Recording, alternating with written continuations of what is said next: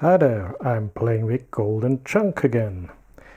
In my previous video about gold recycling, in the comments some viewers asked me how pure my gold is that I recycled. Well, here it is. And I had to say I don't know, I had no way to test it. But meanwhile I found an easy method how to test how pure gold is or any other metal. And the only thing you need is a good scale and a beaker of water. And how that works I will show you right now. The first thing we need to know is the weight of the gold that we want to find out how pure it is.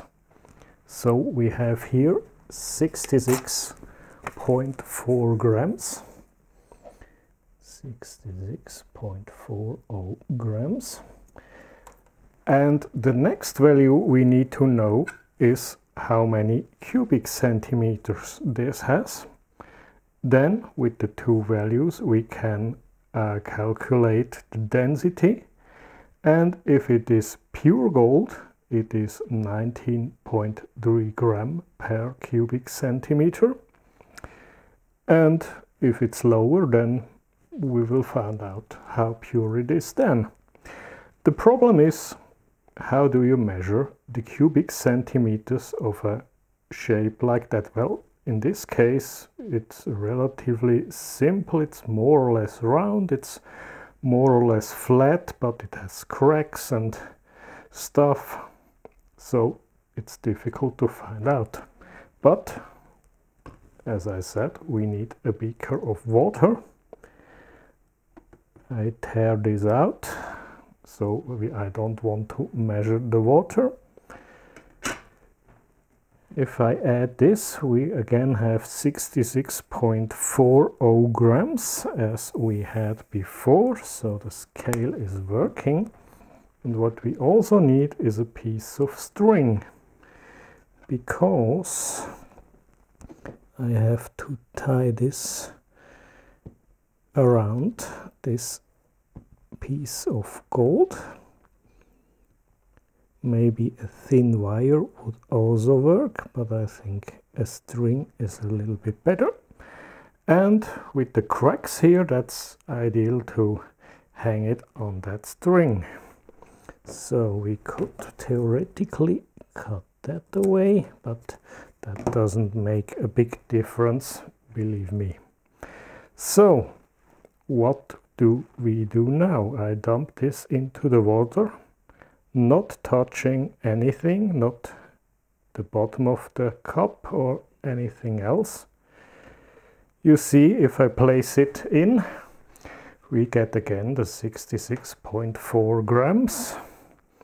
But if I lift it just enough to be, we get 3.79 grams.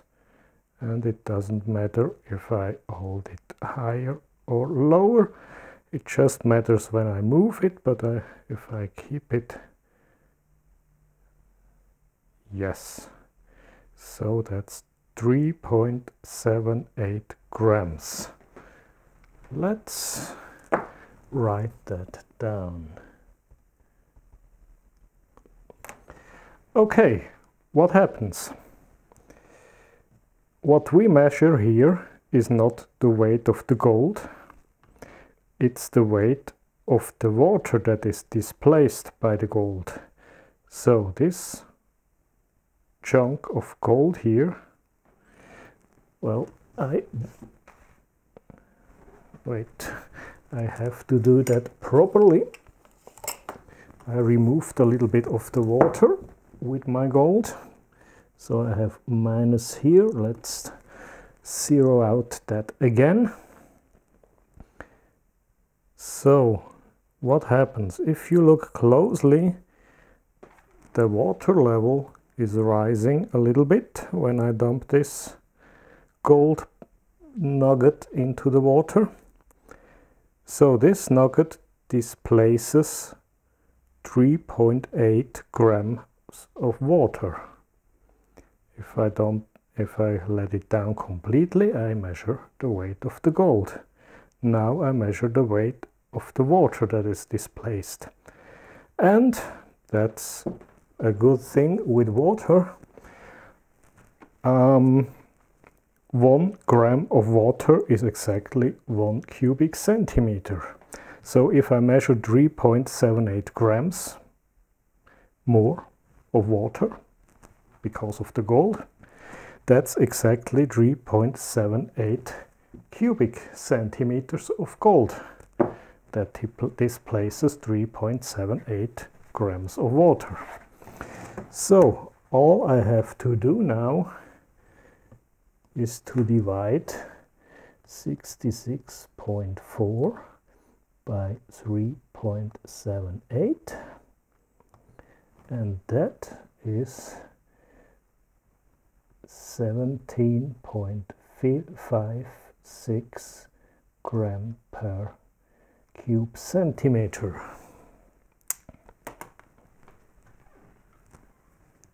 That much. Well then, what does it mean? 17.56 gram per cube centimeter. I have here a little chart that goes from top yellow gold to white gold, red gold and pure gold. And as you can see, pure gold is of course 19.33 gram per cubic centimeter. I assume that my gold is probably most likely red gold, because red gold has a certain amount of copper in it, and I think copper is most likely the only foreign metal that I have in my gold, because I got it from PCB boards, and well, they are made of plastic, copper and a thin layer of gold. There are no other metals involved, maybe a little bit of tin or lead in the solder, but I think this is also dissolved by the iron chloride, so yeah, maybe a little bit of the copper was stuck to the gold flakes. So we have red gold. If you look at the chart here, 750 purity or 18 karat or 75% of red gold would be 14.96 gram. I have 17.5, that is pretty close to the 916 purity or 22 karat red gold. So I may be a little bit lower than that, or I am a little bit lower than that, so maybe 900 to 910. That means the purity is 90 to 91%. And I think for my simple method, this is pretty good. I must also say that the big lump here contains also a little bit of jewelry gold. So I melted an old ring into that. That ring had was 750 gold, 75% gold. So that lowered probably the purity of this chunk of gold a little bit, because I'm still higher than 750. That means the gold that I recycled was a better purity, and the jewelry gold moved it a little bit down towards 750. But I have, for example, this piece, which is only recycling gold, and I will repeat the measurement with that chunk here, and let's see how pure that is. Okay, so the weight of that piece is 17.59. 17.59 gram. And we do the same trick with the same water. Zero that. Yes. Just have to put the string around it. So let's see if we still have the same weight with the water. We had 59, now it's 62. There is a little bit dirt. We also have, yeah, let's say 60, but who cares? That's not so important. Now, how much do we have here? 0.91. Let's try it again. 0.91. Let's take that. 0.91 cubic centimeters. And that will be 17.59. 0.91 divide, wow, 19.32. I think I have to repeat that again, because that means that's 100% gold, because 19.33 grams would be 100% gold. Amazing. Let's try it again. I hardly believe that. So how much is that? Okay, wait. Are we on zero? No, because the gold was wet when I took it out. Let's dry that off here. Okay, so that's 17 point. Okay, that's probably a bit more. That's even better. 17.62 grams divided by 0.92. Went a little bit up. 0.92.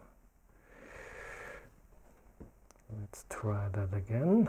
17.62. 0.92 divide. Okay, now it's 19.15. So, however, this measurement is not super accurate, but yeah, I can say we are over 19. So that's far better than 90%. So we are going to be 99% pure gold, or something, maybe 98, but hey, so that's the answer. It is really pure gold, at least this chunk here. And if you look at it, it has a little bit a different color. This seems to be a little bit darker, a little bit more ready. Okay, that's not cleaned. So I measured 17.7 on my old scale. That's not bad. It's 17.62. Okay. And I assume that all the other chunks here are also pretty good, pretty pure, because I made them with the same technique. So that's how you find out how pure the gold is you recycle it. And by the way, there are a lot of channels on YouTube that tell you how to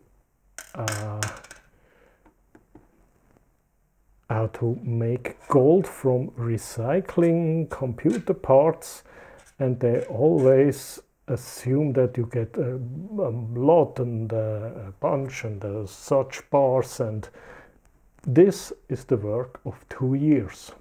So I collected all the gold PCB parts.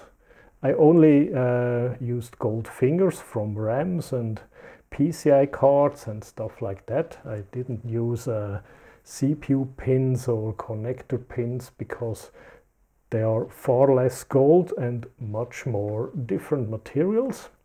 So PCB material is just plastic and a little bit of copper and almost the same amount of gold for these contact edges.